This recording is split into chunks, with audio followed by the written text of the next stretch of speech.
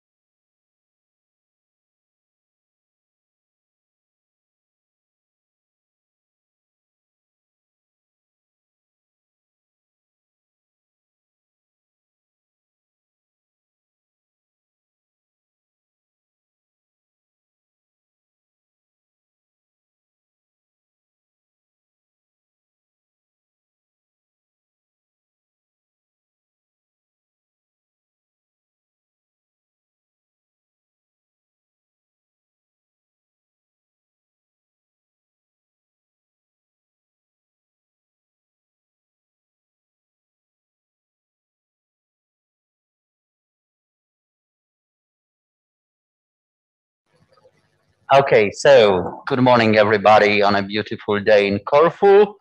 And we are ready to start the last day of the workshop on this beautiful Sunday with a talk by Samuel Kovacik on microscopic black holes. Please, the floor is yours and the screen is yours. So thank you for introducing me. And I would like to start with expressing general happiness about again being at live conference. This is a little side project for me because usually I'm working with things we have been discussing last week, like fuzzy spaces, theories, expressed using matrix models and so on. But at some point I asked myself the following question, whether things we are doing actually have some real world consequences. Because usually if we ask ourselves if the theories we discuss have some measurable predictions, the story is yes, they have meaningless effects unless you shift to the Planck scale of energy. However, there is a lesson from history that is from Robert Brown that actually you don't have to see atoms to notice their existence.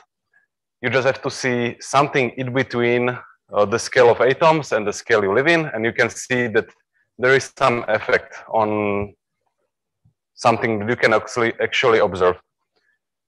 So the question for me is whether Planck scale physics have some effects that we can actually observe. So something in between. And as I was pondering this question, I stumbled across the article by Piero Nicolini and his colleagues that was about something called non-commutativity inspired black holes. What does mean non-commutative geometry inspired by black hole? It basically means they just took a non-commutative space and realized that in this space you cannot have a perfect delta function. You can approach to it, but you cannot have something that would be completely singular. So they used coherent states to derive something that resembles a delta function, but isn't a perfect delta function. Then they took this solution and plugged it into Einstein field equations to get a solution. And they searched for a solution in the Schwarzschild form, which is basically the first is minus 1 over the second one. So it's basically something that looks like a Schwarzschild black hole, but instead of having perfect singularity, it has something that is called blurred singularity.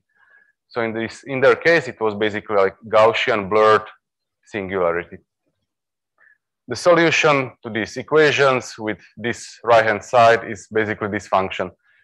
So it looks like the Schwarzschild solution, minus 1 plus 2m over r, plus some correction. And this is in units when Planck length is equal to 1. So after a couple of Planck lengths from the singularity is basically the same as Schwarzschild solution.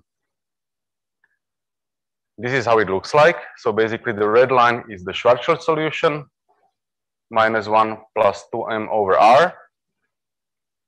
And as you move very close to the singularity, their solution basically went down to minus 1. So far away from the singularity, the solution is basically the same, and then you can see some difference. Important thing about black holes is the position of their horizon, which is basically the point when they cross the horizontal axis. In the usual case, there is only one horizon, which is here, located at r equals 6 Planck units. In their case, there is one horizon here and second horizon here. So in general, the solutions look like this. They start at -1, go up, turn, and go to -1 again. When the mass is very large, there is one horizon far away from the origin, close to the Schwarzschild value, and then there is a second one close to the origin.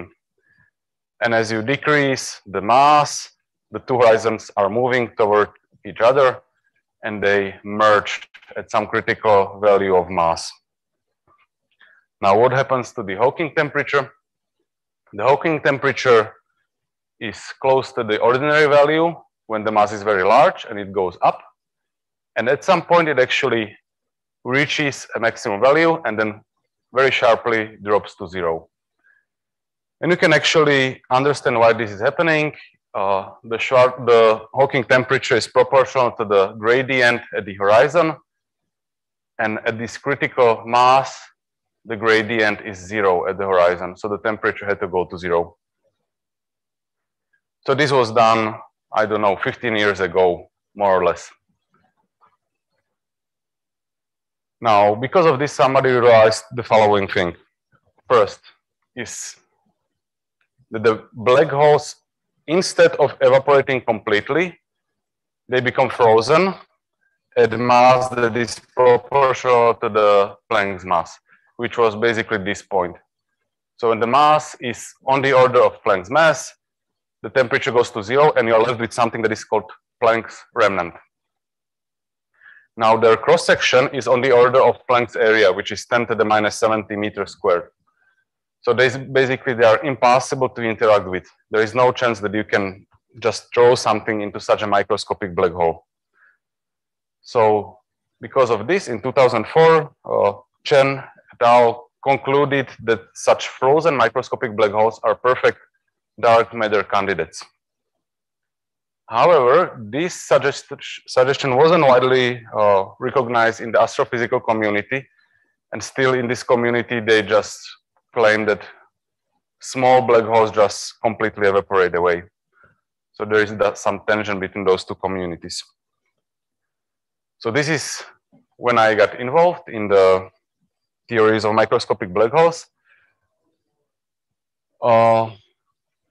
It's basically Planck's length, size, and Planck's mass and Planck's area. So everything is Planck's scale. So the solution I showed you before was basically with singularity of the form e to the minus r over lambda. Lambda is the Planck scale squared. And this is the solution by Nicolini and his collaborators from 2005. There was an older paper by Irena Dimnikova from '92, which had alpha equals 3, so basically even sharper decay. And the solution they got from what they call non-gravitatively inspired black holes was from two-dimensional space. So they took two-dimensional space, looked at the overlap of coherent states, and got the solution. What I did is that basically I derived the same thing, but directly in three-dimensional space. So the solution I got had alpha equal 1. And in each of those cases, you get a black hole that is of the order of Planck's mass, Planck da-da-da, but the results are slightly different. And first thing I got interested in a year ago is whether those results are actually general. And I found out that after some rescaling, they basically collapse onto each other. So if you rescale the temperature with respect to the maximal temperature and mass with respect to the minimal mass, the solutions are basically the same. So what I tried then is basically trying different singular matter distributions, so maybe something like an exponential decay or rational functions. And in all of those cases, basically the temperature profiles are the same. So the temperature is first increasing and then very sharply drops to 0. So the first important finding is that those results seems to be very general. So you don't have to rely on a specific form of the blurred distribution, to reproduce those results. So this should somehow strengthen the claim that those are good dark matter candidates, because it's very insensitive to the details of the theory.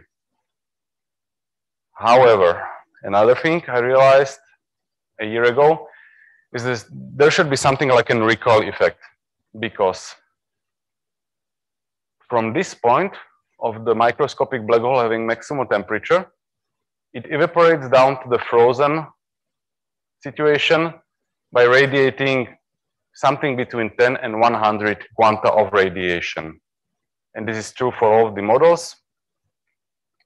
Each time the black hole radiates a particle in one way, it gets recoiled in the other way, which usually doesn't matter because the radiation is very soft and the black holes are very large and massive. But in this case, the black holes got very small and the radiation is very energetic. So it receives, for example, 10 kicks in random directions. And as a result, they don't cancel out exactly because there is a very small number of them. And the frozen remnant obtains a very large recoil velocity. Thank you. And the recoil velocity is basically proportional to the difference of radiated mass between the maximal temperature and the frozen temperature, and mass of the remnant divided by 1 over square root of n, when n is the number of radiated quanta. So basically, the microscopic black hole is doing like a random walk, but not in a configuration space, but in a momentum space.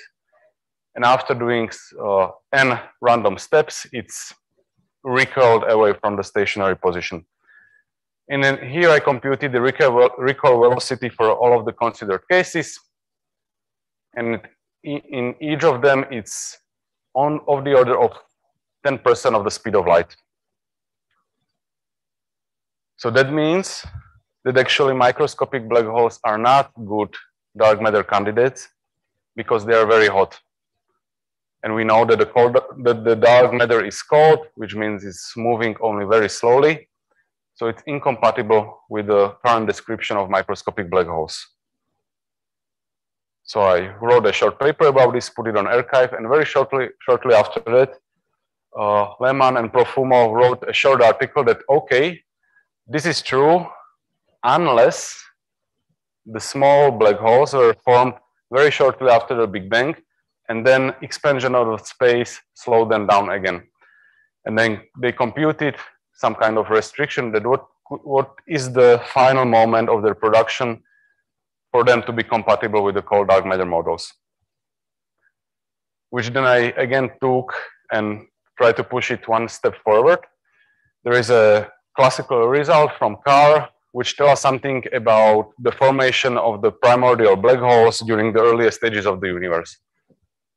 And he calculated that the typical mass of a black hole that is formed from inflationary overdensities that are collapsing during the radiation-dominated era is governed by this relation. So it's proportional to the time, and it goes like 10 to the 38 grams over second. So we can ask the following question, like if the primordial black holes had to finish the evaporation process before this time, at what time must have they been created? And it's a matter of simple calculation to show that actually they had to be formed around 10 to the minus 28 seconds.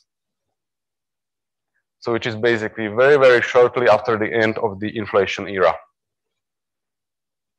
So the summary is that the first point is that Planck scale physics can make difference in our low energy world. So it's not like we are studying Planck scale physics just for the sake of future particle colliders that are large as our solar system to see the Planck energy effects. Actually, we need to understand Planck scale physics to understand astrophysics and the world around us. And that's the important take-home message. And now the new findings is that basically the results about microscopic black holes are very robust, so don't have to rely on the details. The second important effect is there is a very strong recoil effect that is enhanced by the quantum structure of space. So small microscopic black holes are actually very fast, which seems to make them incompatible with the current dark matter model unless they were formed very, very shortly after the end of inflation era. And of course, all of those studies were just approximate. We would need the full theory of quantum gravity to understand all of the details of the evaporation, to be able to estimate some gray body factors and so on. But from the robustness of the results, I would claim that there is some merit to those results and we should take them seriously. So this is everything I wanted to tell you. Thank you for your attention. Thank you very much, Samuel. Now there's time for questions. So questions, comments, please, George.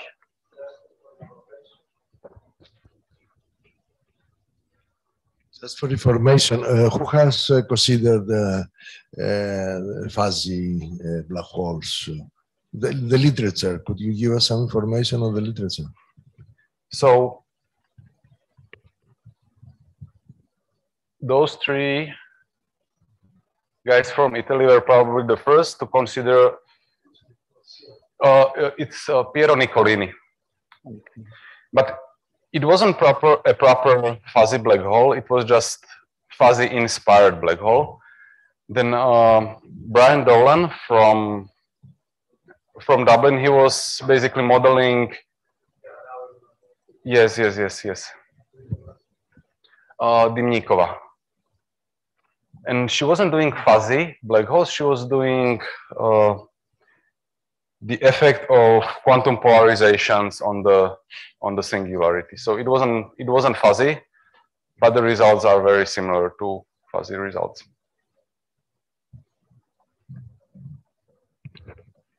Paolo? So, yes, I would like to know better because this work by Nicolini, Spallucci, it was just an assumption that there was a minimal length of this black hole.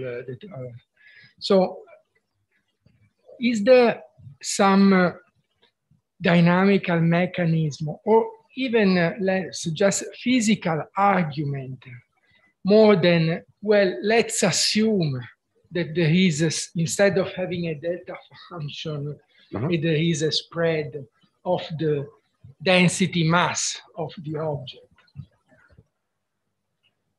So there are two lines of physical reasoning. One is like just hand waving, that we know that there shouldn't be a point-like structure in a UV complete theory. So there should be something preventing a complete collapse. And it seems that no matter how you prevent the collapse, the result will be the same. But there is another line of reasoning. Basically, we saw some lectures about M theory trying to describe what is happening inside of black holes using models of interacting D0 branes. And this is something I would like to investigate in more detail. Like if you can get some kind of singularity description from the M theory, and then again compare it with those assumptions that were made. Yes, also a toy model I think would be interesting to show some dynamical mechanism or more, well, a mechanism where this this space distance, this minimal length emerges. It's Yes. not just taken as a... Yes, and I think this is a possible way of doing it, like taking those M-theoretical description of black holes and using them to get the description of the singularity. Yes, I think that would be very interesting. Yeah. Thank you. Thank you.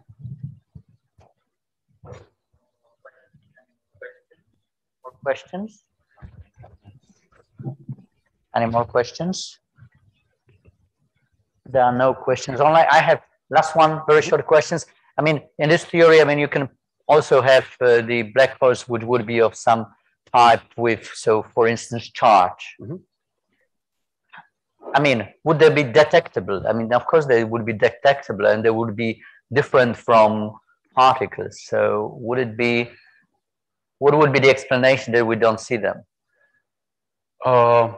I'm not sure. Like there are some studies that describe something called black atoms, which is basically a microscopic black holes with charge that basically attracts some particle that is around them. And I don't know, it's like there is the problem, we don't understand what is happening during the radiation. And the claim is that it should probably radiate all charges and just be left as a simplest possible black hole. But my current point of view is, I don't want to say that microscopic black holes don't exist. I cannot just conclude that at the moment, but they are being pushed away in the parameter space. At least because before doing those studies, basically there was a huge time period for their creation. I think now it's shrank to very, very tiny period. So I wouldn't bet my dog on dark matter being composed of microscopic black holes right now. Okay, thank you very much. If there are no more questions from the audience here and the audience online, then let us thank you once again. Thank you. And we can smoothly move to another speaker who is remote.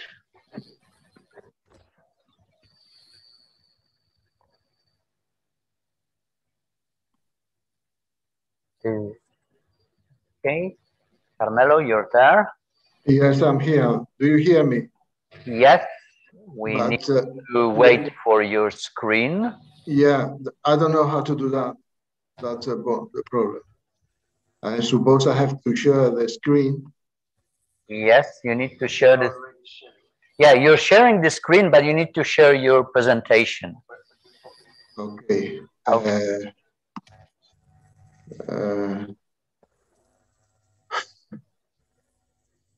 Sorry, I'm not used to Zoom.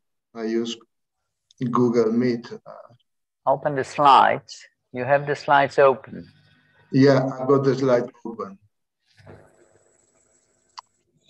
And my screen is sharing. Do you know which slide? So your screen is shared. So what you need to do, you need to probably minimize the zoom and maximize your presentation. Okay. Okay. No, minimize the. Yeah, but I don't know how to do that. Let me see.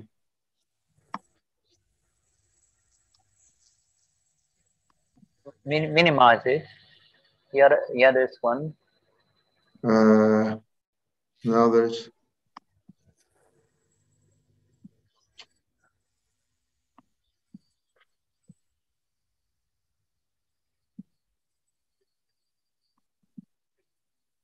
Okay, you don't see my screen.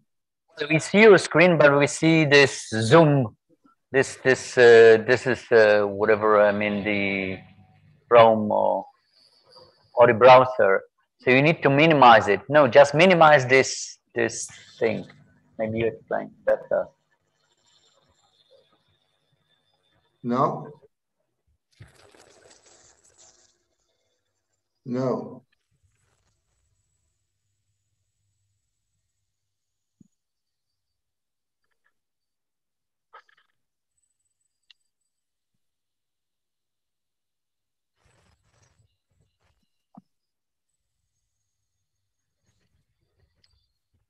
So, you need to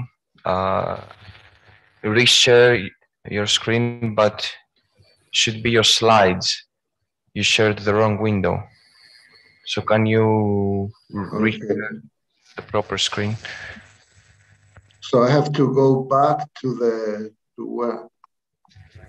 Now. This is there is okay. Wait, I'll actually assist you. Hold on. No, you cannot throw him out. Now it says that I'm sharing the screen, and I'm seeing my slides, but you don't see them. Well, now we see your slides, so we can start with the. You see my slides. You see my cover slides. Welcome to the second talk by Carmelo Perez Martin on unimodular supergravity. we're a bit late with the beginning, but nevertheless, please, the screen is yours. I warn you after 20 minutes, because the talk is 25 minutes plus 5 minutes discussion. So I will warn you after 20 minutes. Okay? Okay, let me, thank you very much. Before I start, let me congratulate the organizers for putting together such a tremendous array of speakers from all over the world. And besides, I would like to thank them for giving me the opportunity of presenting this work here in this meeting to pay homage to John Mador. Today, I'm going to tell you about unimodular gravity, a piece of research I've done with Anero and Santos Garcia. All the details that I will skip during this talk can be found in these two papers here. And the plan of the talk will be the following. First, I'll start by reminding you what unimodular gravity is all about, because perhaps not all of you are familiar with unimodular gravity. Then I will jump and to construct or formulate the linearized version of unimodular supergravity. And then I will consider the full interacting unimodular supergravity theory. Now, what's unimodular gravity? Unimodular gravity is a theory with this action here. Okay, this is the standard action in general relativity, but the difference is that the determinant of the metric is constant, is set equal to -1. So the determinant is not a dynamical variable, unlike in the standard general relativity. Then addition of this type, and this is of course the cosmological constant term, are physically irrelevant. Now, classically, the equation of motion of unimodular gravity are the so-called trace-free equation or Einstein's traceless equation. Actually, they were put forward by Einstein before the standard general relativity equations. And those equations are obtained by considering variations of the action under variations of the metric, which are constrained by this condition. Then from this traceless equation, using the second Bianchi identity, you end up with this the covariant derivative of this combination of the scalar curvature and the trace of the energy momentum tensor actually vanishes when you take the covariant derivative, and therefore this is a constant. This is a constant of an integration constant, and if you put this result back into the initial equation with you obtain, it's actually the standard equation of general relativity with a cosmological constant. Those are Einstein's equations with a cosmological constant, but the metric is restricted by the unimodular condition. In this regard, classically, general relativity is equivalent to unimodular gravity. Now, they are not equivalent as quantum field theory, because at least when the cosmological constant is not zero, whether it is believed, there is no general proof of that if we set the cosmological constant to zero, then general relativity is completely equivalent to unimodular gravity as quantum field theories. Now, why study unimodular gravity at the quantum level? Now, my motivations are the following. The first one, this is the main one, because it solves in a Wilsonian way the huge discrepancy that exists between the quantum field theory prediction for the vacuum energy and the experimentally observed cosmological constant. As a quantum field theory, in unimodular gravity, the vacuum energy does not gravitate. It's not seen by gravity. More arguments in favor of this idea why considering unimodular gravity can be found in these three references. And I would like to point out in a paragraph in reference to what it says, what about experiment? The experimental prediction for the two theories, I'm just reading the paragraph, general relativity and unimodular gravity are the same, so no experiments can tell the difference between them, except for one fundamental feature. In general relativity, the cosmological constant, the prediction for the vacuum energy, give the wrong result by many orders of magnitudes, whereas unimodular gravity does not suffer this problem. However, in Stephen Weiber's review of modern physics on the cosmological constant, it said that, in my view, the key question in deciding whether one should use unimodular gravity or general relativity is whether the theory of unimodular gravity can be obtained as the classical limit of any physically satisfactory quantum theory of gravitation. I have two further motivations. One is that when one looks at ordinary differential geometry from the point of view of non-commutative geometry, there is some kind of quantization of the volume form. I'm not going to be involved in that discussion, but you may check the review by Gracia Bondia. And actually, unimodular gravity somehow arises naturally when formulating gravity on non-commutative modular space-time by using the Cyber-Witten map, some time of Cyber-Witten map. Now, actually, let me see why unimodular gravity, when it is considered as a quantum theory, is a theory of gravitons. Now we know that if gravitons exist, they will be massless particles with helicity 2. However, you know, the metric in general relativity has got 10 degrees of mathematical degrees of freedom, and you have to go down from 10 mathematical degrees of freedom to 2 physical degrees of freedom. To do that, one uses the invariance and the full diffeomorphism group. Now, in general, in unimodular gravity, we don't have the full diffeomorphism group, but just the transverse diffeomorphism group. That's the set of transformation of general of coordinate transformation, which preserve the determinant of the metric. They are defined here. Okay, so we have to make sure that we have enough redundancies to go from 4 degrees, from 9 degrees of mathematical degrees of freedom to 2 physical degrees of freedom.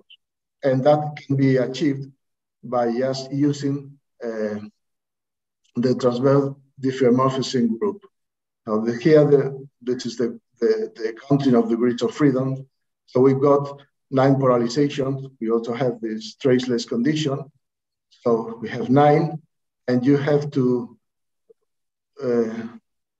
remove 9 degrees of freedom owing to the transversality condition of the polarization vectors, and 3 due to the fact that we are considering this transverse diffeomorphism. So at the end of the day, we got 2 helicity states. Actually, these fellows here showed for the first time that when you consider the unimodular gravity propagator in Minkowski space-time, and you couple that propagator to external sources, you get the same amplitude as in the same process in general relativity. Okay.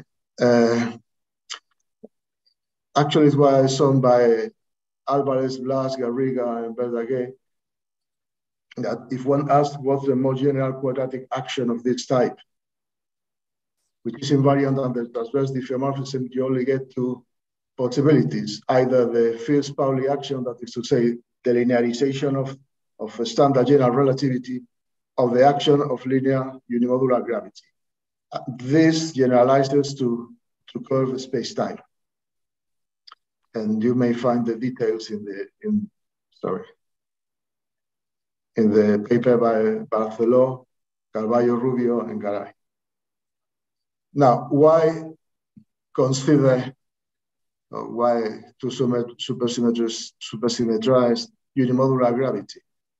Those are my motivations. First of all, because supersymmetric theories tend to be more tractable than standard theories, and they got beautiful properties. Of course, they get an improved ultraviolet behavior. And let's recall what Stephen Weinberg wrote in his review, that we need to check whether unimodular gravity can be obtained from some physically satisfactory quantum theory of gravitation. And we know that superstring theory and, of course, n equal 8 supergravity, they are both supersymmetric theory. So to start this supersymmetrization of unimodular gravity, I will start with the linearized version of unimodular gravity and see whether everything works. Because if this does not work, that is to say, if I cannot add a massless helicity 3/2 particle and find some supersymmetry transformations, then of course there is no sense in trying to get an interaction theory. So the action of unimodular gravity is this one here. It's just the standard action of general relativity, but of the linearized version of general relativity, but you impose the constraint that the trace of the graviton field is equal to 0. Now, this action is invariant under transverse infinitesimal linearized diffeomorphisms. And in order to get a supersymmetric theory, so this is the free part of the interacting Subgroup theory. Now, in order to get a supersymmetric theory, I have to add a massless helicity 3/2 Majorana field. So I have to figure out an action for that field, and the obvious starting choice is the Lorita-Swinwell action. We know that this action has got a gauge invariance, which is this one, where this chi here is an arbitrary Majorana spinor. So the starting point of the linearized would be perhaps n equal 1 supergravity theory would be the sum of those two actions, the linearized unigravity and the Lorita-Swinwell action. Now I have to find out transformation that turn the graviton field into this new Majorana field and vice versa.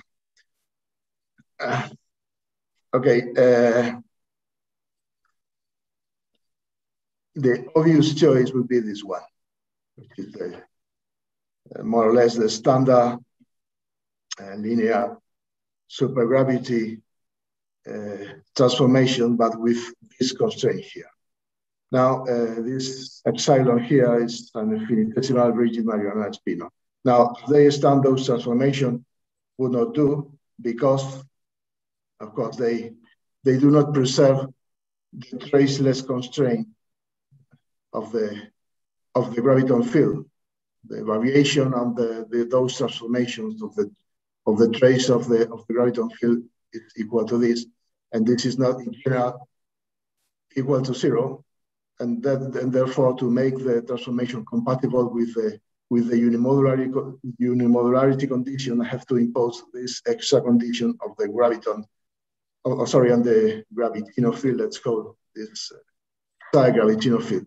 This is surprisingly what is called the Lorita-Swinwell gauge. And we have to consider field configuration in unimodular gravity, which for the gravitino field, which satisfy this constraint all the time.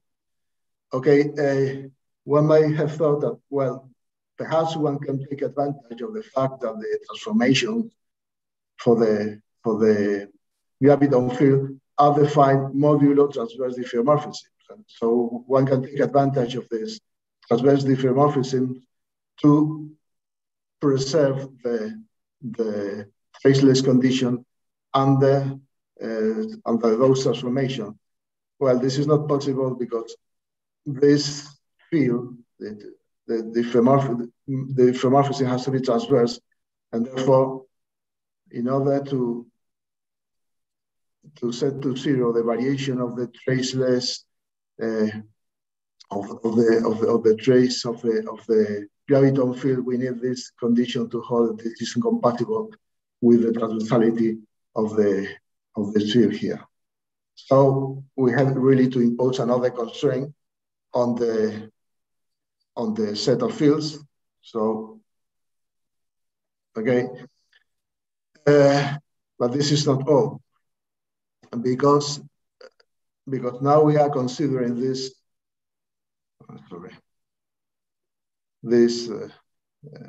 unimodularity constraint from this gravitino field. We have to make sure that, again, the transformation here we introduce at the beginning preserve this constraint, and they don't, because that variation gives this result, and this is not equal to 0. But now we can take advantage that the transformation of the gravitino field is defined modulo a gauge transformation, which is this one. And then perhaps I can choose this guy here, defining the gauge transformation appropriately, so that the unimodularity condition for the gravitino field is preserved. And okay, now I want to formulate the theory of shell. So I'll come back later about this. What do I need to choose if it exists to preserve the unimodularity condition for the gravitino field? I'll have to introduce, to make to define the theory of shell, which is convenient, 3 further fields, one real scalar, one real pseudo-scalar, and one pseudo-vector. And I consider this action, which is, there's no dynamics in this action, of course.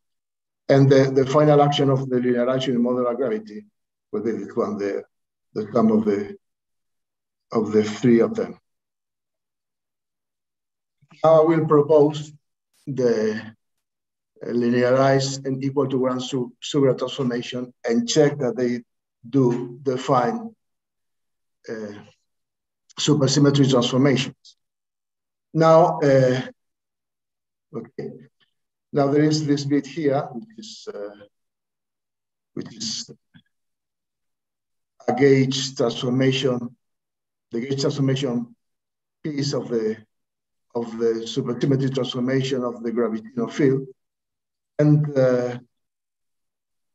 in order that this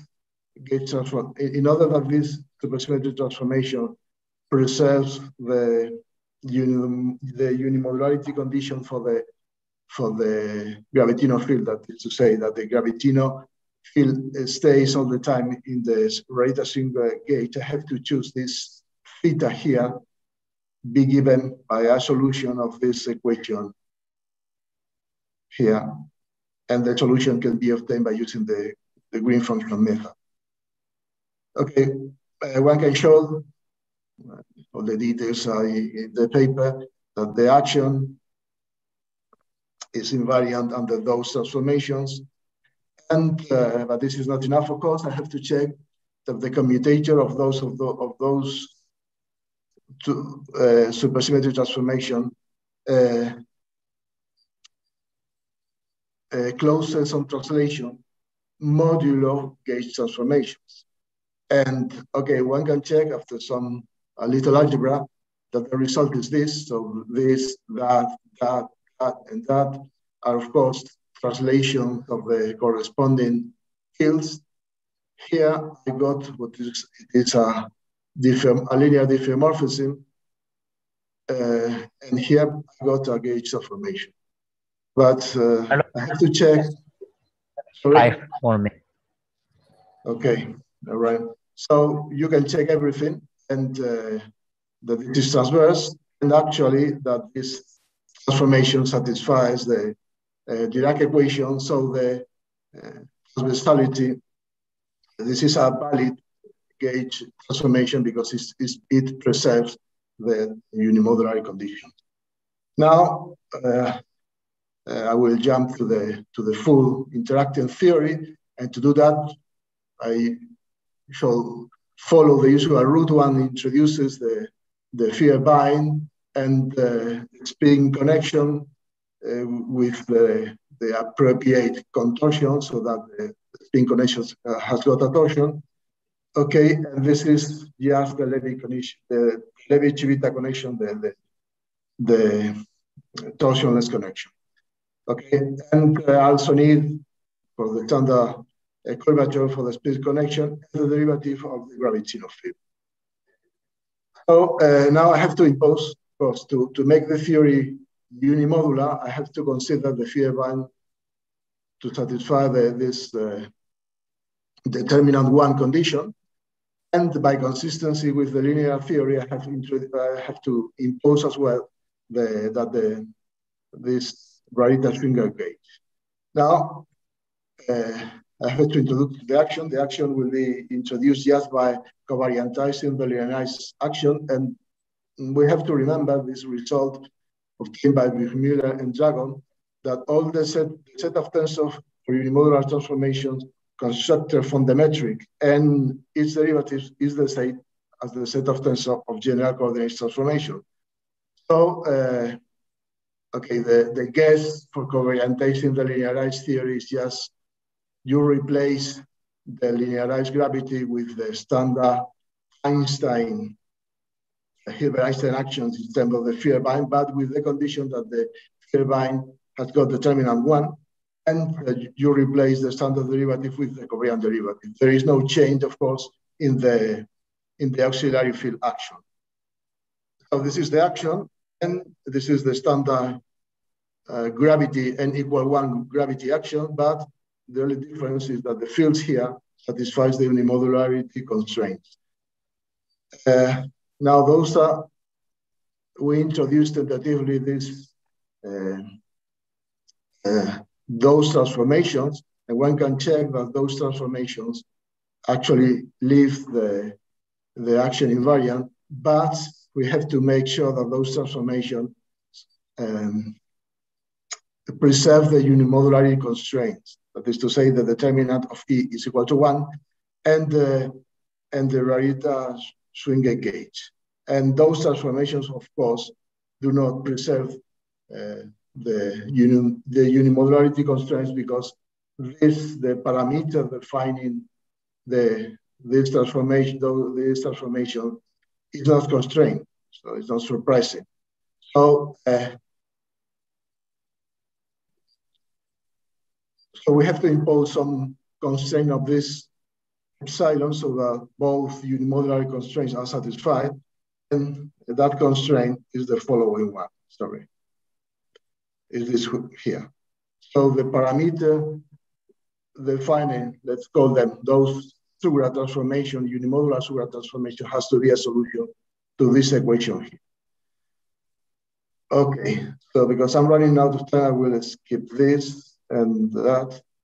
And now you can check, or can check after some horrible algebra, that actually the unimodular gravity action is invariant under those transformations, and that the commutator of two of those transformations closes on transverse diffeomorphism, Lorentz transformation, and a Subgroup transformation with neo-parameters. Now, this is not trivial because one has to check that this parameter is transverse, and that satisfies the constraint I have introduced here. And there is no, at least I could not find any reason why that should be so. But, now look, this parameter, this vector field defining the diffeomorphism depends on these two objects, which are position dependent, of course. And it's not trivial that those satisfy that equation, because those epsilon have those two epsilons have to satisfy the constraint I introduced at the beginning, but they do. And actually this sigma defining the Surra transformation is given by, has to satisfy that equation. And it's given in terms of epsilon 1 by this expression here. And because of this addition, they do satisfy the constraint equation for the Surra transformation. So it is really a unimodular Surra transformation. So everything is okay. So I've defined a unimodular version of the n equal 1s, yes, and d equal 4 supergravity theory. And now what about the classical solutions? Now the classical solutions are obtained by setting the gravitational fields and all other fields but the metric equal to 0. And the equation I obtained, the classical equation is this one. This is of course the equation of unimodular gravity in 4 dimensions. And we already know that that equation has got 3 solutions, which are the zeta, anti-zeta, and Minkowski.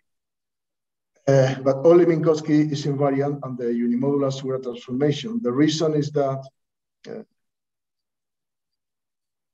because upon setting all the fields but the gravitational field equal to 0, then the solution will be invariant on the dose transformation I introduced if this equation here is satisfied.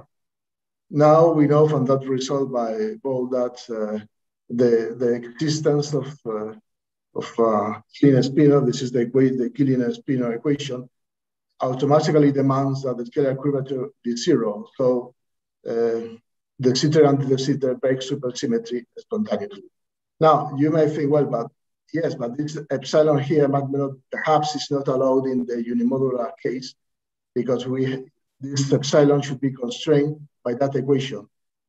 The point is, if this is a Killing-Spinor, then the constraint equation is automatically satisfied.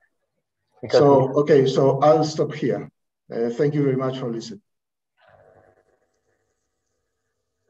Okay, thank you very much. Sorry, we have to keep to the very tight schedule. Thank you very much. Time for short questions here in the audience. George?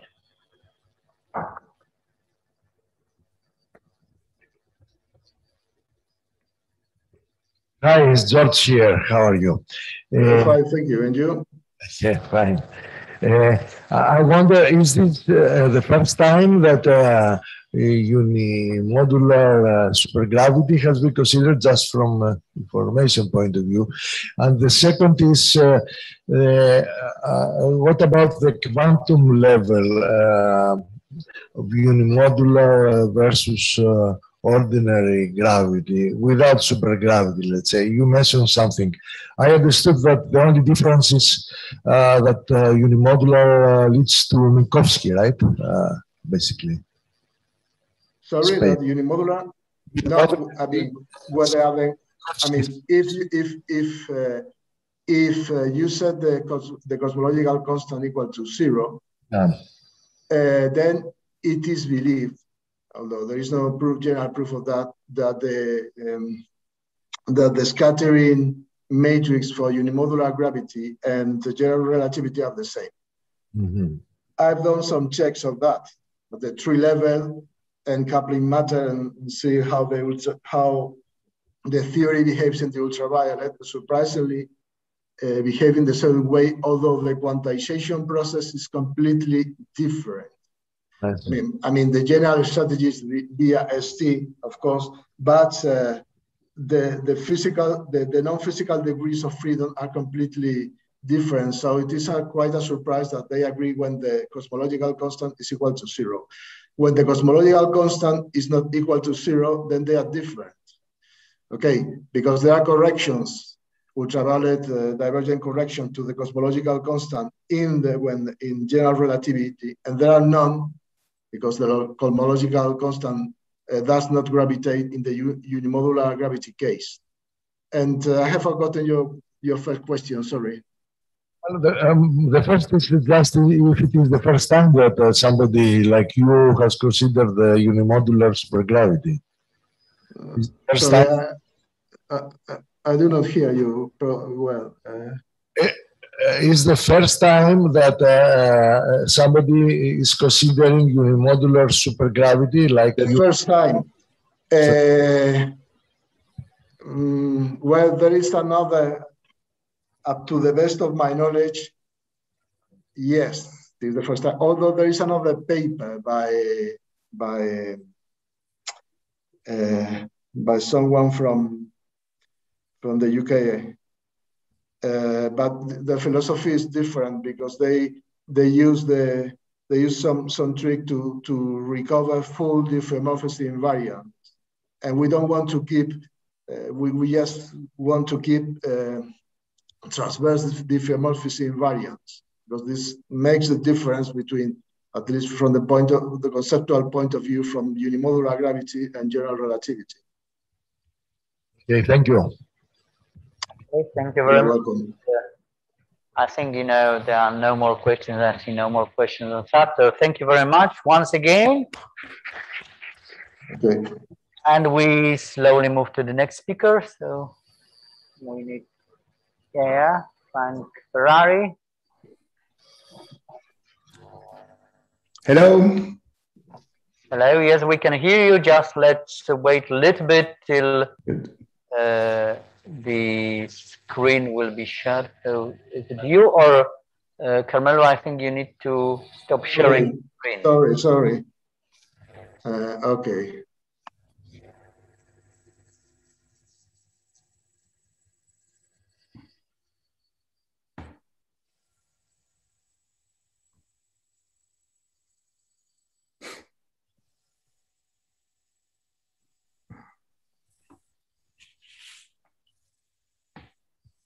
Okay, and then if you could, oh yeah, you already started sharing the screen, so we can start with the next talk by Frank Ferrari from Université Libre de Bruxelles. Welcome on this sunny day in Corfu, and well, on Jackiw-Teitelboim, I think you need to pronounce it correctly, quantum gravity at finite cutoff. Please, the screen is yours. I will give you a warning after 20 minutes. Before, so that you have 5 minutes and then 5 minutes for discussions, please. Okay. So thank you very much for the invitation. I'm desperate not to be with you in Corfu, but these are difficult times. So let me start with a very brief review of two-dimensional quantum gravity, which is an old and very venerable subject, just to put in perspective new aspects that come when you talk about Jackiw-Teitelboim, which is the main subject of my talk. So, of course, you have the Liouville quantum gravity with the action that you can see on your screen. This is the continuum version of standard two-dimensional quantum gravity. You have matrix models that can also be used to approach the problem via some statistical physics formulation, if you like, and double scaling limits, string equations, etc., etc. And also in this subject, you have a version which is called topological and which is related to the intersection theory on the moduli space of Riemann surfaces, a la Kontsevich, Witten, etc. Let me emphasize that very recently, rigorous formulation, rigorous in terms of, from the point of view of mathematician, have been developed for these theories. And I refer to the work of Duplantier and Sheffield, but also Rhodes, Vargas, and other mathematicians. So it's very interesting to see that it took about 4 decades to go from the Polyakov, let's say, first insights into this problem to a fully rigorous formulation in probability theory. Now, you have to know that you really have 2 classes of standard quantum gravity in 2 dimensions. As I said, you have the general case, the standard case, which is Liouville, where the integration over matrix amounts to integrating essentially over a scalar field, which is the Liouville field. And on top of that, you have an integration over some modularized space that I call here MGB. You also have another version called topological. So it's more mathematical, maybe more easy, but it's not really easy anyway, but it's easier, it's less physical. And in this formulation, the metrics that you consider are constant curvature metrics. So typically you impose R equal -2. This is related to the theory of flat PSL2R connections. The path integral over such metrics is a finite dimensional integral with a measure which is the famous Weil-Peterson measure. And this has been studied a lot in the mathematical literature. Kontsevich, Witten, Mirzakhani more recently made spectacular progress in understanding what's happening here. Now, Jackiw-Teitelboim is somewhat in between those 2 cases. It is similar to the topological case because we impose the constant curvature metric constraint. So the metrics that we consider are all R equal -2 in the most maybe interesting or physical case, but you could also consider R equals 0 or R equal 2. So negative, 0, or positive curvatures are the 3 possibilities, but we will emphasize more the negative curvature case. So you impose that. So it looks like a very strong constraint. On the other hand, some boundary conditions that you have in the topological version are waived. So typically in the topological version, the boundaries of your space-time must be geodesics. And that's a very strong constraint. In Jackiw-Teitelboim, you waive that constraint. And that makes the whole difference. Some degrees of freedom will be now associated with some fluctuating boundary. And as a consequence, the resulting model has an infinite dimensional space of metrics over which one must integrate. So it's much less trivial, let's say, than the finite dimensional topological case. And even on the disk, you get a non-trivial metric. Here, I just made a small picture, a typical picture of the geometries that are involved with some tubes that show you where the boundaries are, and these boundaries fluctuate. It's called wiggling boundaries, if you like. So here, just to recall the action for Jackiw-Teitelboim, this you have this scalar field phi, sometimes called the dilaton field, which plays the role of a Lagrange multiplier that imposes the constant negative curvature constraint. And the JT partition function is obtained by integrating over matrix and phi, and is in general a function of a couple of parameters, which are the length of the boundaries and the value of the Lagrange multiplier that you fix on the boundary. So when you look into the action, you see that phi, the action is essentially proportional to phi.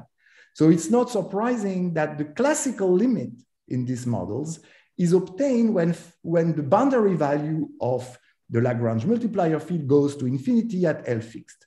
So that yields the standard, let's say, perturbation theory in those models. Another interesting limit is called the infinite cutoff limit. It amounts to take phi to infinity together with L to infinity. So the phi, so it's like h bar goes to 0, but at the same time, the length of the boundaries of your space times go to infinity in such a way that the ratio L over phi that I call beta is fixed. This limit is called nearly hyperbolic or nearly anti-de Sitter. You make the link with holography with a very high cutoff, if you like, or infinite cutoff in this limit. And the path integral reduces to an integration over some symplectic quotient diff of S1 over PSL2R. So that's a symplectic manifold. And the action of the model reduces to the famous Schwarzschild action that I've just wrote here. So this is a well-known story. It's one loop exact. The results are not consistent with ordinary quantum mechanics. In particular, the amplitudes do not factorize when you have multiple boundaries, etc. That's a very interesting story, but I'm not going to emphasize this more here. That's not the subject of my talk. The subject of my talk is to describe an ongoing research that I'm developing here in Brussels, myself in collaboration with two postdocs, Romain Pascali and Nicolas Delporte, whose goal is to develop a first principle rigorous formulation, if you like, of JT at finite cutoff. By rigorous here, I mean, I would like to have a formulation that reach the same level of understanding of what we have with Liouville. So to have both a well-defined continuous formulation and a discretized formulation and understand the continuum limits, the critical exponents, etc. The present literature has only scratched the surface of this problem. Essentially, you have only 3 papers that have started to study this problem only in the literature. All the literature has been focusing on the Schwarzian limit, the near anti-de Sitter limit, not on the genuine finite cutoff, finite L theory. All right, so let me describe a few aspects. One first aspect, which is important, is to develop a gauge theoretic formulation of the model. We know from the topological story that you have this gauge theoretic PSL2R version of the theory, and we would like to understand how this could work here in the case of JT. The basic ingredients are still there. You have a first order formulation of the theory. I wrote here the gauge field A. You develop it in terms of omega, which is a spin connection, and the EA, which are just an orthonormal frame in 2 dimensions. And you develop it in the PSL2R Lie algebra. And when you do that, you realize after computing the curvature that the Ricci equal -2 constraint is equivalent to F equals 0, which means flat PSL2R connection. So this is well known, and the ingredients are still valid and present here. However, moreover, if you like, you can impose the constraint that you deal only with flat connections with some BF action, where B is like phi in the JT gravity, just plays the role of a Lagrange multiplier. However, the new aspect here, which is quite subtle, is that the precise gauge symmetries in the PSL2R formulation are subtle. They cannot be the naive or the standard thing that applies when you have the topological formulation. And it is not very difficult to understand what's happening. On the gravity side, you have, of course, the diffeomorphisms of the space-time sigma you're considering, and you have a local U1 corresponding to the local U1 frame rotation. On the gauge theory side, you also have diff of sigma, because the formulation is diffeomorphism invariant, and you have the gauge group PSL2R. However, the difficulty is that if you have a flat connection and a simply connected space, you can always completely gauge it away. So if you're naive and you say, well, my JT model, for example, on a disk is just the theory of flat PSL2R connection, you fail because you don't find any degrees of freedom when you have this point of view. You can just gauge it away. It's a flat connection on a disk, you can gauge it away. There is no degree of freedom. So that means that the precise gauge theoretic formulation must be more subtle than what one might think. And you have somehow to break the full PSL2R gauge symmetry to make contact with the gravitational model. So how do you do that? Well, some ways are well known, and here it's reviewed in the middle of the transparency. Unfortunately, I cannot point to my transparencies. So that's a bit unfortunate. But anyway, I hope you can follow what I'm saying anyway. So the non-recipe, if you like, to generate boundary degrees of freedom is to break the PSL2R gauge symmetry to a subset of gauge transformations that go to the identity on the boundary. So this has been discussed a lot in the literature. The resulting model is a model for a particle that live on the group manifold PSL2R. This has nothing to do with Jackiw-Teitelboim. So this non-recipe also doesn't work to describe the gravitational theory. So some authors in the literature, in particular, Iesu Pufu and Veselin and Wang in 2019, but also other authors, have tried to go around this problem by adding by hand some degrees of freedom, like loop defects in the gauge theoretic formulation. This works very well when you take the Schwarzian limit. By adding by hand these loops defects, you reproduce the dynamics you're looking for in the Schwarzian limit. But it fails in the finite cutoff model, in the genuine model at finite L. That is not corresponding to the gravitational formulation. So in a paper last year, November last year, it's 2011, 02108, that's what I did. I developed a consistent and rigorous formulation of the gauge theory that matches exactly, that is exactly equivalent to the gravitational model. The result is that you essentially find 4 types of consistent boundary conditions, and one of these 4 types is the JT gravitational model. One is the usual topological model, and you have 2 others which can be understood as, if you like, Legendre transform of the other 2. So they're not genuinely new.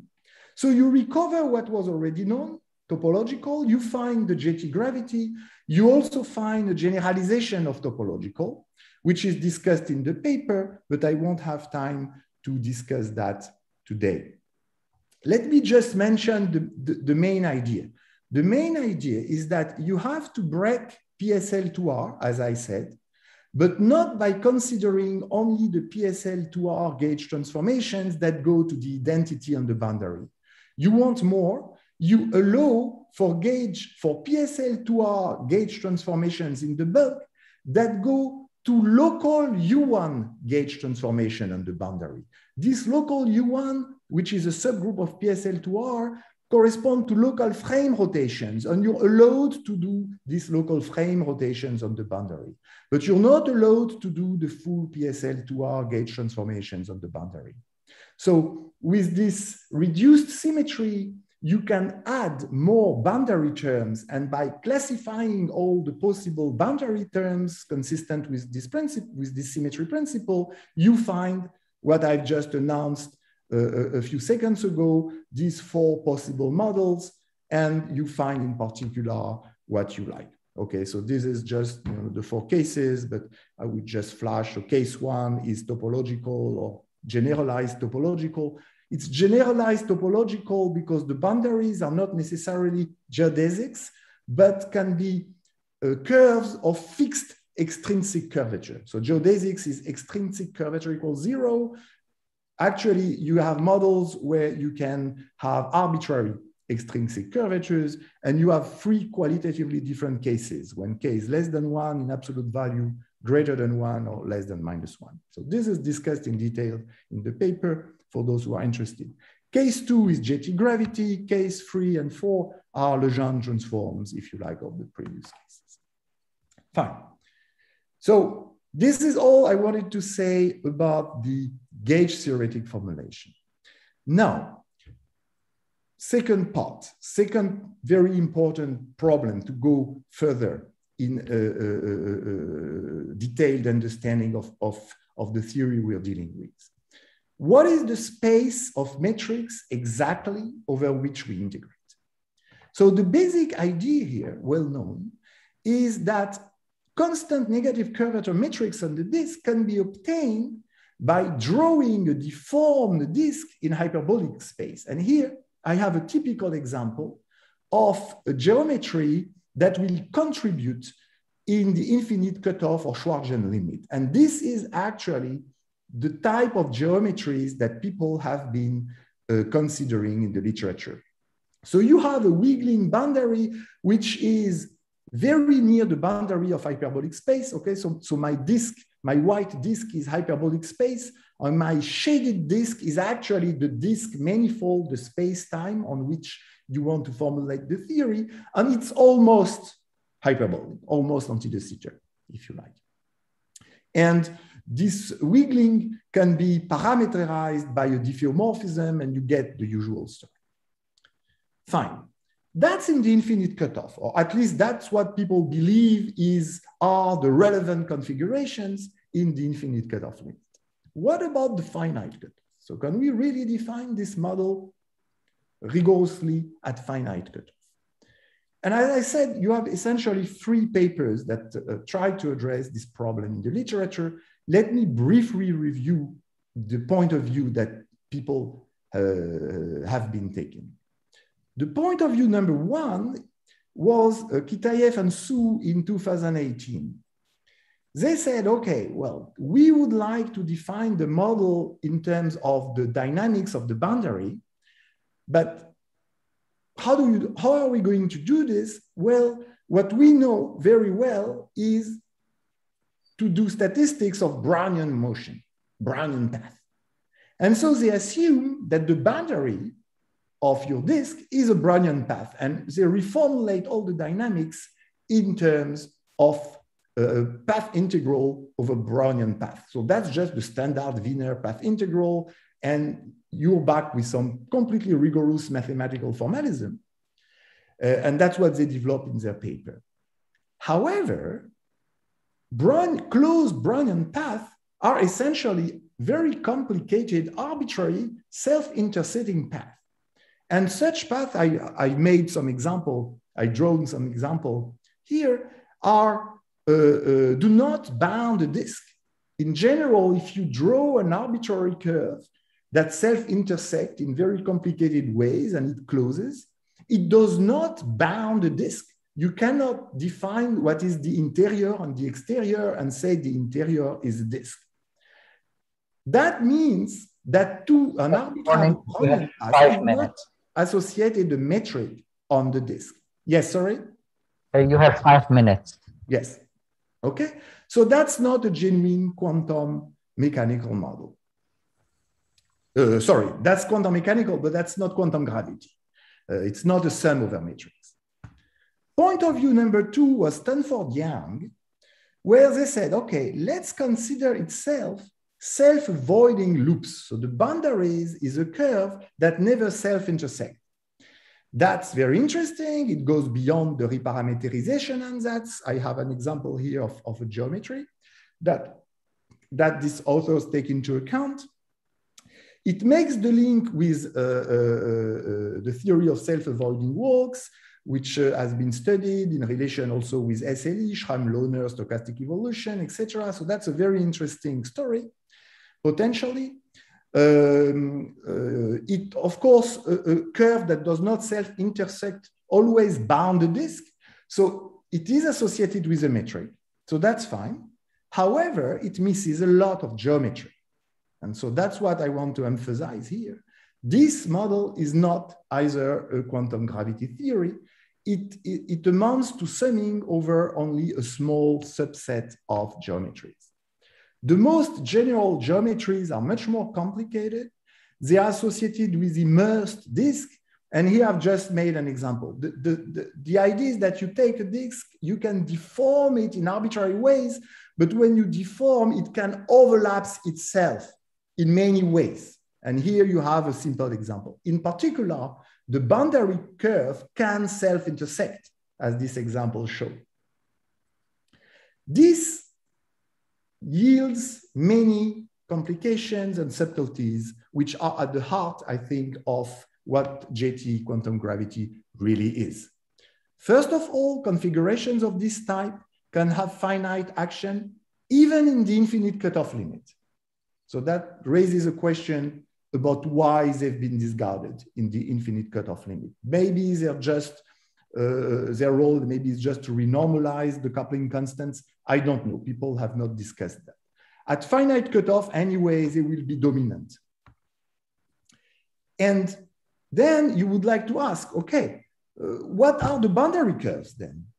They are not Brownian paths. They are not self-avoiding walks. What are they? To determine exactly what they are is a highly non-trivial combinatorial problem. And here, this is the heart of the combinatorics associated with Jackiw-gravity. The question is, what are the curves that bound the disk? And remarkably, this problem was studied in the late 60s and also in the 70s by mathematicians. But in the late 60s, the main basic ideas were understood, and they're summarized in a Bourbaki seminar that I mentioned here. One of the amazing facts is that a given closed curve can bound several distinct disks. So I let you think about the example I've drawn here or look into the references, but that's sort of a mind twister, and it's very surprising. It means, in particular, that defining Jackiw-gravity as a path integral over the boundary curves is failing. It has to fail because a given curve might be associated with several distinct geometries. Let me finish just by announcing some of the results, and this is work in progress. First results we have is that the space of metrics over which we have to integrate is always this quotient diff of S1 divided by PSL2R. This manifold was found in the Schwarzen limit. Now I claim that even at finite cutoff, this is still the manifold that captures all the metrics, except that, of course, the diffeomorphism that enters here is not the same as the one that enters in the reparametrization ansatz. Of course, in the two of the three examples that I have drawn again here are not reparametrization ansatz. They are not, so you cannot associate to them a diffeomorphism in the usual way, but there's a way to do it anyway related to a formalism where the boundary Liouville field plays a central role. So that's a very interesting lesson. Of course, in the Schwarzen limit, they match, but only in the Schwarzen limit. When you're not in the Schwarzen limit, it's a different diffeomorphism, but it's there and allows to parameterize rigorously the space of metrics. That's interesting. Second point is that you have a discretized statistical physics model that you can formulate also very rigorously. Essentially, these geometries, you can build them by putting squares in, you discretize the geometry with the squares and you put the squares as I have started to do here in the picture. And the more you add squares, the more you build your deformed disk, if you like. And I've emphasized the fact that in the construction, when you build the geometry by adding these discretized squares, you can, of course, go around and eventually overlap with the squares that you have already drawn. That's the square in pink, if you like, that you have here in the picture. Just to emphasize that in general, you get something very complicated corresponding to a general immersion, not only an embedding. So the question now is, or the questions are, how many such configurations do you have with n squares and fixed length boundary? Can you define a continuum limit from that? What is the fractal dimension of the boundary? What are the scaling dimensions that allow you to take the continuum limit? How does the area scale with the boundary length? This is a very interesting new statistical combinatorics problem that sits somehow in between Brownian path and self-avoiding walk, because you have less boundaries than Brownian, but more than self-avoiding. So, you expect that the scaling dimension will be somehow in between. So that's a very interesting thing to consider. The good news is that there is a matrix model formulation of this type of combinatorial problem that you can develop by generalizing the so-called dually weighted graph model that Kazakov, Staudacher, and Winter were studying in the late 90s. The bad news is that the very elaborated methods and technique based on the character expansions that this author had been developing at the time are not enough for the present problem. Essentially, they compute many things, but what is needed to solve our problem of Jackiw-gravity is just one of the things they do not compute. So the technology needs to be developed, let's say, one step further. However, they've done impressive work in the 90s, and I think this problem will be tractable. So it's very exciting to address the problem from that point of view too. So there is the hope that some deep matrix model technology will allow you to solve the combinatorial problem. Thank you very much for your attention. Thank you very much, Frank. And we have time for one third question here from the audience, please.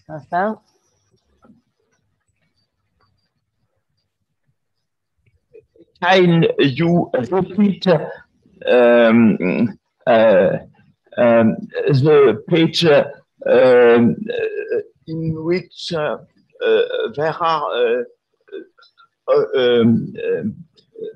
Brownian path and self-avoiding work? Yes. Is it here? Franck, je suis là, mais je peux pas parler. So here you have the an example of a Brownian path, which is essentially an arbitrary curve, if you like, on the boundary that would represent the boundary of a disk. But I said that's not correct, because if an arbitrary closed curve that self-intersect in very complicated ways is not bounding a disk. Mm. So if you consider arbitrary Brownian path and you formulate the model like this, you will capture actually all the metrics, but also many more things that are not metrics. In this sense, that's not quantum gravity, right? And quantum gravity, you want to sum over metrics. The other approach is to use only self-avoiding works. Then in this case, you're safe because a non-intersecting closed curve does bound a disk, and so is associated with a metric on the disk. That's good. However, now you're missing geometries because some geometries are actually associated with self-intersecting boundaries, and this is the example that you have now in front of you. So the genuine quantum gravity model is this new combinatorial problem where you have to deal, if you like, with boundaries that bound disk and well, non-trivial. Is that clarifying maybe what you wanted to hear? Yes, it answered my question. You are after somebody that sits in the middle of Brownian motion and self-avoiding work. Exactly. Okay. All this is very nice, actually. I wonder more generally how far you are from a realistic case of 4 dimensions. I mean, can you foresee this boundary point of view can be applied in 4 dimensions? Is it infinitely difficult to consider the realistic case of 4 dimensions? I suppose nobody is happy eventually to consider 2 dimensions, right? So, you know, let me answer in this way. I think that these models, very surprisingly, are capturing some very non-trivial features of holography in higher dimensions. So this is now clear. And the reason for this is that you have black holes in these models. And the black holes have some of the features that are puzzling in higher dimensions. So all, if you like, the puzzles associated with the horizon, Hawking radiation, etc., are present here. That's very interesting. On the other hand, some other crucial features are completely missing. Since the curvature in these models are fixed, you can never have curvature singularities in particular. So the black holes, they have horizon, they have Hawking radiation. You can ask questions about information loss, but you cannot ask questions about the resolution of the singularity inside the black hole. So in particular, I think if you want to use black hole physics to understand cosmology, because the singularity is some cosmological sort of singularity, you don't have that here, okay? So in this sense, it's not realistic, but it is much richer and interesting than what I would have thought 3 or 4 years ago, if you want to put it this way. My interest is so manifold because of this. There's this interest in understanding black holes in higher dimensions. And also, maybe what I emphasized more today was the fact that these models actually are new combinatorial, if you like, versions of 2D quantum gravity that are different from what people had been studying in the past, and which are also very interesting. And that's also another, I think, interesting theoretical open problem that might be related to interesting problems in statistical physics. So that's also another motivation. Okay, thank you very much. Thank you for the answers to the questions. Thank you for the discussion. Now we move to our next speaker. So you need to, I'll ask you to unshare your screen. All right, and Vladimir is here. And thank you very much. Bye-bye. Thank you.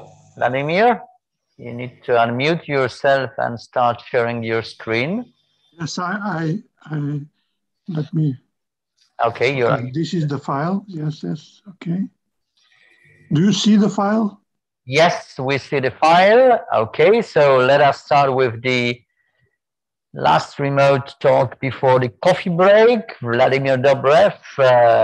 Hello, Vladimir. Good morning to you from Corfu. Thank you very much. Subgroups in invariant differential operators. Please, the screen is yours. I'll give you the warning after 20 minutes. Thank you. Okay, you see my title. Also, the abstract was already on the web page, so I go on.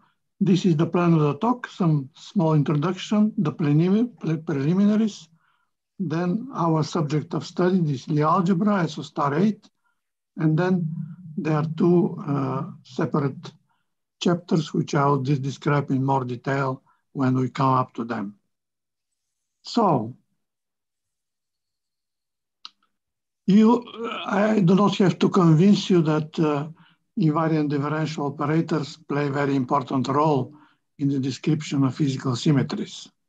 So, and we started a systematic construction of this, and it is actually, you cannot do it on the whole. You have the general conditions and the general building blocks, but for each algebra, you have to do it on its own. Now, I focus on this algebra SO star 8, and it is part of a family which form a class of Lie algebras which have maximal Heisenberg parabolic subalgebras. The latter are given like this, and where this factor m, which is determining actually what's going on, has this form. Now there are low rank algebras of this kind, but they are actually isomorphic to other cases. So indeed, the first non-trivial case of this class is SO star 8. This is some literature. Okay, so we start with the semi-simple non-compact Lie group and a maximal compact subgroup. Then we have reversible decomposition, where A0 is abelian simply connected, N0 is nilpotent, preserved by the action of A0. Next, we have to have the M0, which is the centralizer of A0 in K. So M0 is part of K. And then the subgroup is M0, A0, N0 is called minimal parabolic subgroup. And then in general, a parabolic subgroup is any subgroup of G which contains a minimal parabolic subgroup. And the importance of parabolic subgroups comes from the fact that the representations induced from them generate all admissible, irreducible representations of G, a general fact below the references. Now, we take nu to be a non-unitary character of A is abelian, and mu fixes an irreducible representation d mu on a vector space V mu. It's not unitary, but that's not essential. Now we have the induced representations which are induced by mu nu, and the third factor n is trivially represented. That's part of the general construction. So the space of function is such that it has such property. It's on G with values of V mu, and it has this property. And from this property, it is clear that, in fact, this function on n tilde, because the factor MAN are factored out. And then the representation is the left regular action. Now, we need to restrict to maximal parabolic. They are distinguished by the fact that in their case, the factor M has dimension 1, rank 1. See, this is the general MAN, and here A is one-dimensional. And then, of course, there is an important ingredient that we use the highest, lowest weight representations of the complexification of the Lie algebra, the group G. So this can be realized as factor modules of Verma modules over GC. And then the weight over this is determined uniquely from the representation chi. Now, since our representations are induced from finite dimensional representation of M, the Verma models are always reducible. And then we use generalized Verma models such that the role of the highest, lowest weight vector is taken by the space V mu V0. And then for the generalized Verma models, the reducibility is controlled only by the value of the conformal weight D. And from here follows an important fact that for the intertwining differential operators, only the reducibility with respect to non-compact roots is essential. Our one main ingredient of our approach is as follows. We group the reducible elementary representation with the same Casimirs in sets called multiplets. The multiplet corresponds to fixed values of the Casimirs. Now, people who, I have to put a remark here, people who work more with compact groups think that Casimirs fix the representation. In the non-compact case, this is not so. So there may be many representations with the same Casimir. And what we do, we depict them as a connected graph, and the vertices corresponding to the reducible years, and the lines before the vertices correspond to intertwining operators. And the explicit parameterization, of course, is important for understanding the situation. So the multiplets contain explicitly all the data necessary to construct the intertwining differential operator. Actually, the data for each intertwining differential operator consists of the pair beta m, where beta is a non-compact positive root of GC. M is a positive integer. And then in this case, so that the Bernstein-Gelfand-Gelfand-Verma modular stability condition is fulfilled. This is a numerical condition. It's very powerful.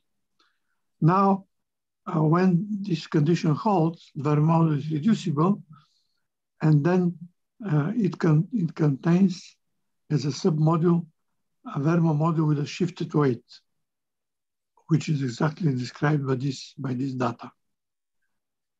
And this embedding is realized by a singular vector determined by this polynomial.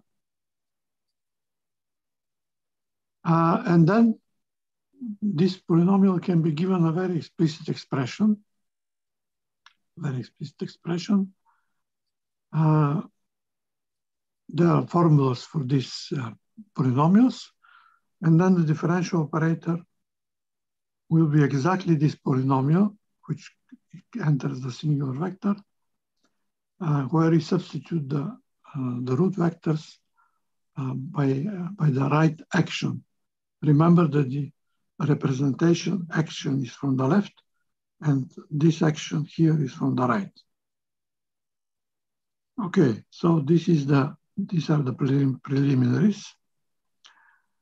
And now we go more concretely to SO star 8. In fact, first for SO star 2n, let me remind you, this subalgebra of SO2n with this such a condition.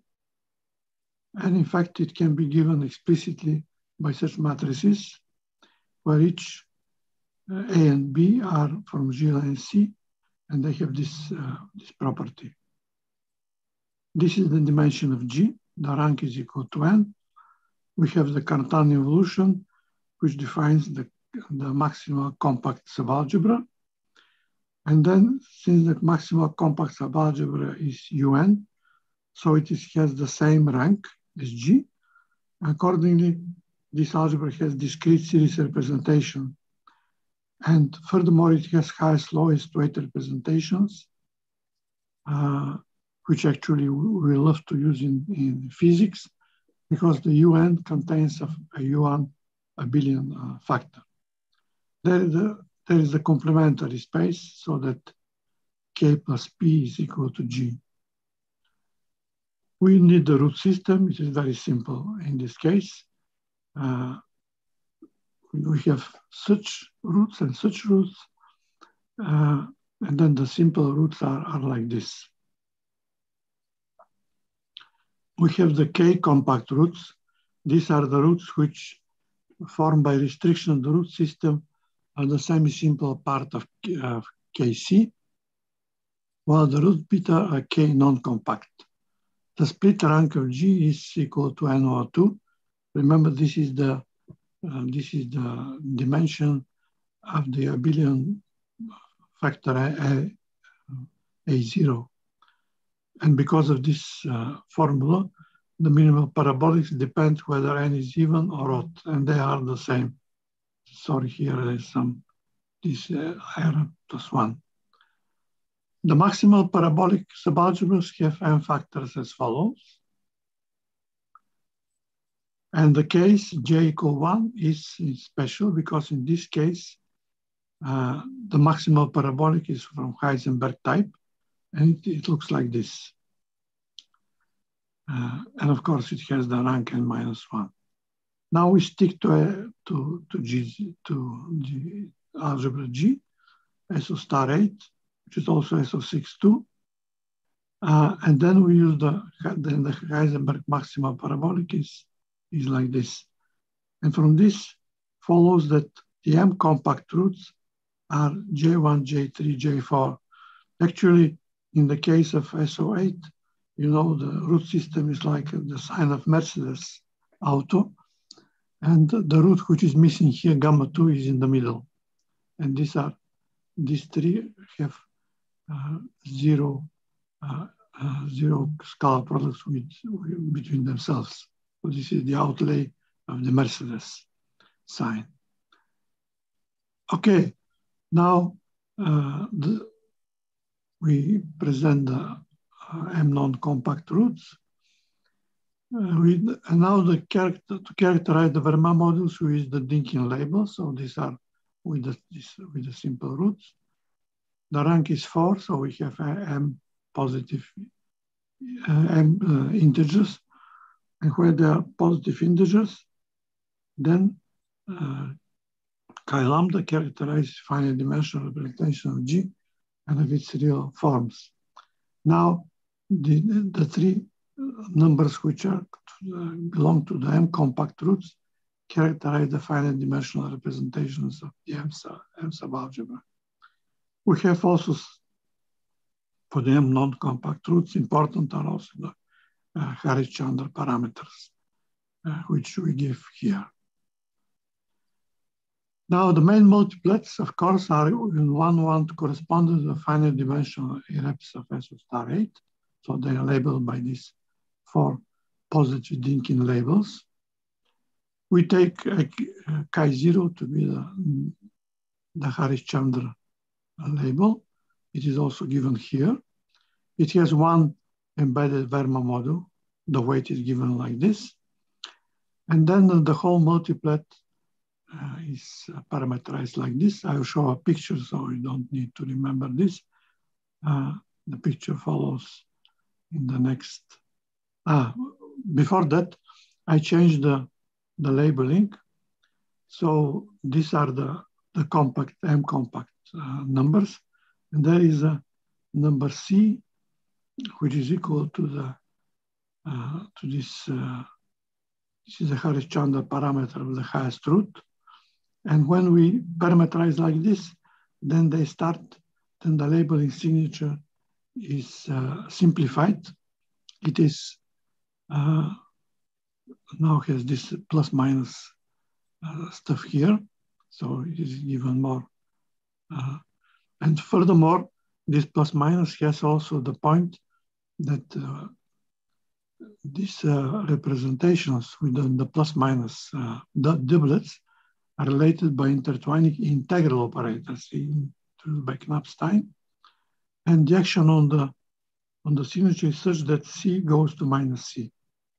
In general, it can also mix these numbers, but not in this case. And now the multiplets are given explicitly in this figure, and the pairs are drawn to be symmetric with respect to the dashed line, which represents the Weil symmetry realized by the Knapstein operators. So here comes the picture. This is the lambda 0 with which started. This is the first embedded. And then they are given like this. These are the main multiplets. The main multiplets. So each arrow here is a differential operator, and then the integral are given by this symmetry. Now there is one interesting thing. If you take, for instance, lambda k minus lambda k plus, they are of course related by the Knapstein in both directions. But one of the Knapsteins, which goes from here, from minus to plus, it's an integral operator, but this has degenerated to a differential 1.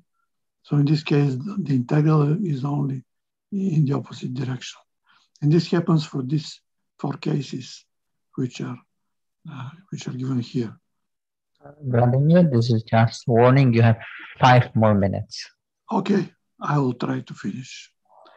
So the matters are arranged so that in every multiplet, only the elementary representation with signature x minus 0 contains a finite dimensional non-unitary subrepresentation. This is annihilated by the operator Knapstein G plus and is the image of G minus. The subspace epsilon is annihilated also by the first differential, intertwining differential operator. And when all mi are equal to 1, this dimension is 1, and this is also the trivial one-dimensional representation with conformal weight 0. In the conjugate representation, there is a unitary discrete series representation with this conformal weight. is annihilated by Knappstein G minus and the image of the operator G plus. Of course, this, since we have holomorphic discrete series, then this representation D actually splits into holomorphic and anti-holomorphic representation, and they are actually equivalent to the highest to the holomorphic discrete series, and the other to the anti-holomorphic discrete series. Okay, this I already said.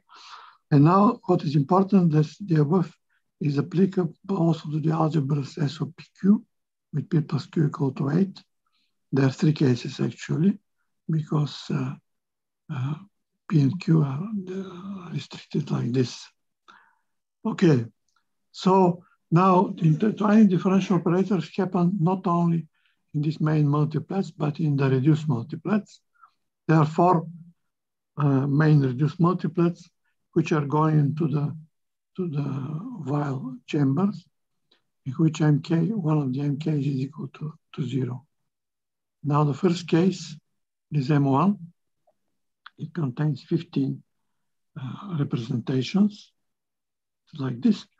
Now, some of these representations do not have finite dimensional inducing representation, but some have. Those with the red are these cases when you can see this means that these numbers are positive integers, and some of them are not. So this is important because here we also have intertwining differential representations of physical meaning. So we call them relevant. The other important case is M2. It's also, here also we have put in red circles the relevant representations which have finite dimensional inducing representations. Now, I can skip M3 and M4 because they are similar to case M1. And then just as time is still allowing, I will show some more reductions. Okay, here are some comments about the conformal weights and so on, but you will see them when the paper appears on the archive. Now the next reduced multiplets are those. Actually here only this one is physically relevant. And M13, here we have more physically relevant. So we have 4 representations with physically relevant representation, the relevant intertwining differential operators. The other cases are either similar to those. M14 is like M13, M23 is like M12, and so on and so on. Finally, there is the last relevant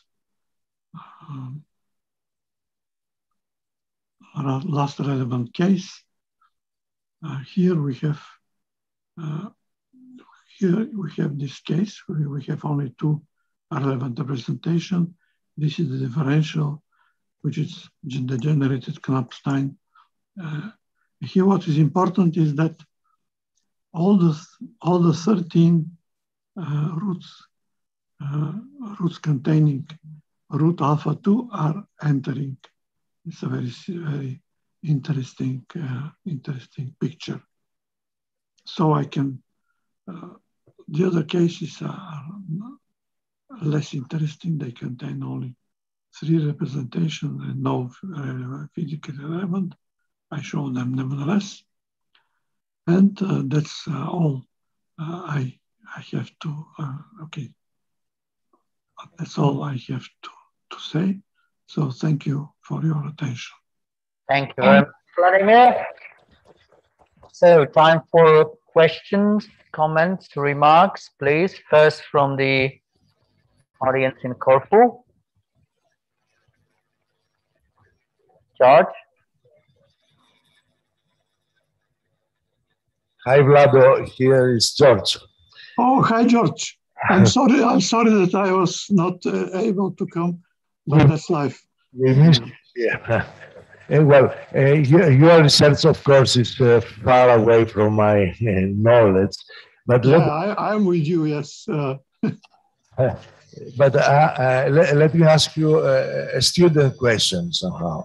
Is the usual problem when we go, let's say, from compact groups to non-compact, like SO4 to SO3, (1, when we go from Euclidean to Minkowski and signature and so on. Is there any way to select in the non-compact case finite representations? I mean, from your talk, I understood that this can be done in what you have examined, but is there a way to restrict somehow the full spectrum of representations of the non-compact to select finite ones? The finite dimensional are selected very simple because they are the same as the compact, only they are non-unitary.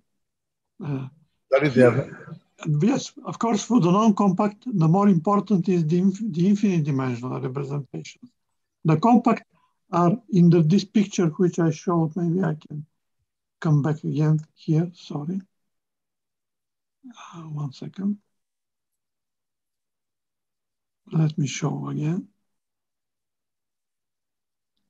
I show in this case, but this is a typical situation. I'm sorry, I couldn't find it immediately. So the finite dimensional representations of the algebra are, all of them are here, all of them. And in fact, they're in the bottom of the representation. You see, these representations, all of them are infinite dimensional. But of course, and they're reducible. When you make them irreducible, you go to, so to say, to the bottom. And only in this case, the bottom is finite dimensional. So you contain, the picture contains everything. All the infinite, not all, but the infinite dimensional and also the finite dimensional. Contains also the finite dimension. Okay, yes. Thanks. Yeah, that's very important for me. Thanks. Thank you.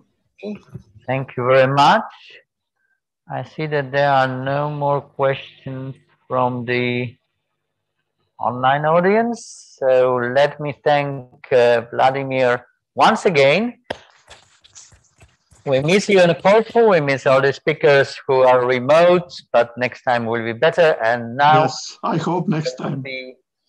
A coffee break, real one here in Corfu, and a virtual one for the speakers and the audience. And it can be also real for us.